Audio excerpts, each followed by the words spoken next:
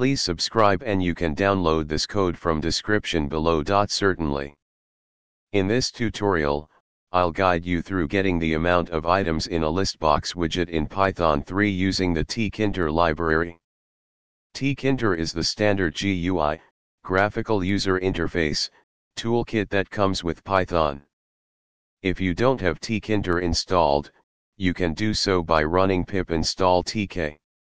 Let's break down the code.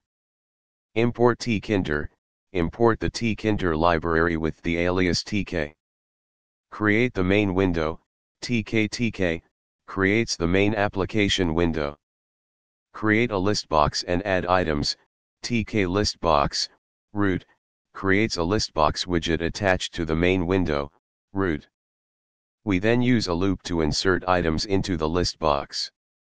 Define the function to get item count. The function get_item_count uses the size method of the listbox widget to get the number of items and updates the result _label with the count. Create a button to trigger the function. tk button creates a button with the label get_item_count that, when clicked, will execute the get_item_count function. Label to display the result.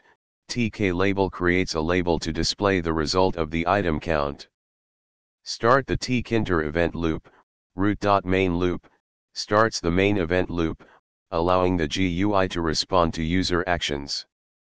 Run this script, and you'll have a simple Tkinter application with a list box, a button to get the item count, and a label displaying the result.